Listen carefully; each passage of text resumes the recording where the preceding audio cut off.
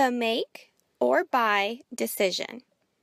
The make or buy decision is the act of making a strategic choice between manufacturing an item internally, known as in-house, or purchasing an item externally, meaning an outside supplier.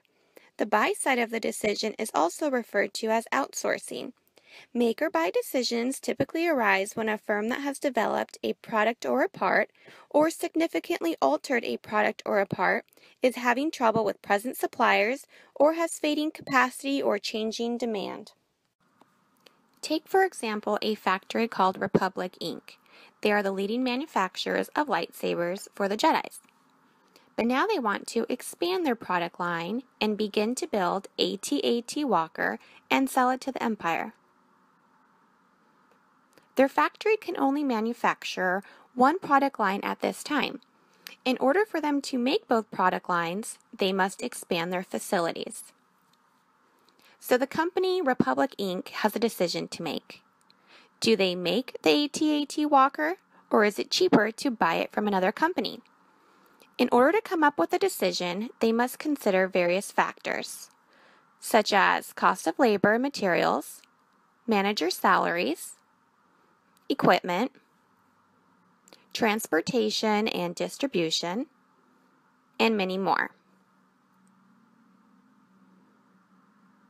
For the main reason any company is in business, to maximize profits. The make or buy decision is the beginning portion of the value chain process.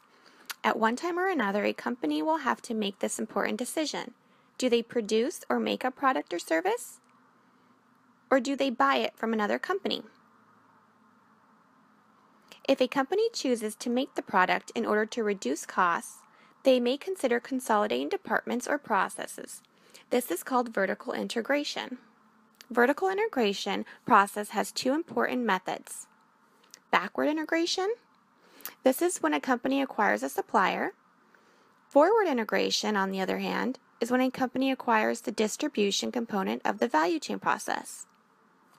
Another option is outsourcing.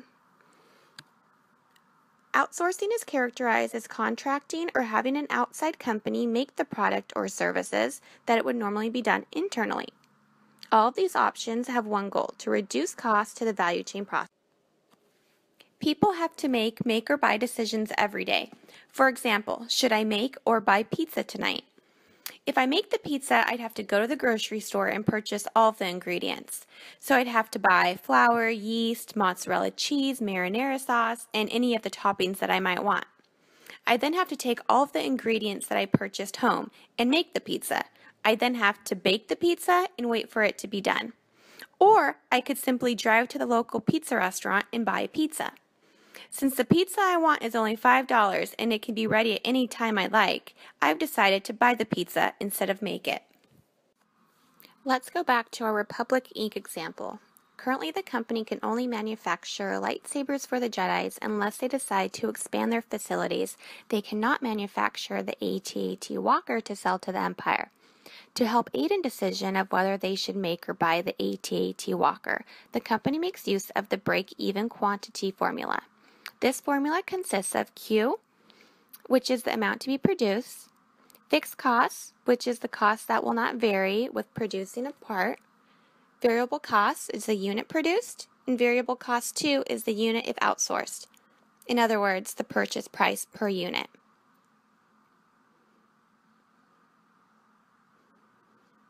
The Empire would like 25,000 AT-AT Walkers from Republic Inc. Variable cost per unit if produced is estimated to be $80. Variable cost per unit if purchased is estimated at $105. Fixed cost related to producing the walkers is $975,000. Now let's plug these numbers into the break-even quantity formula.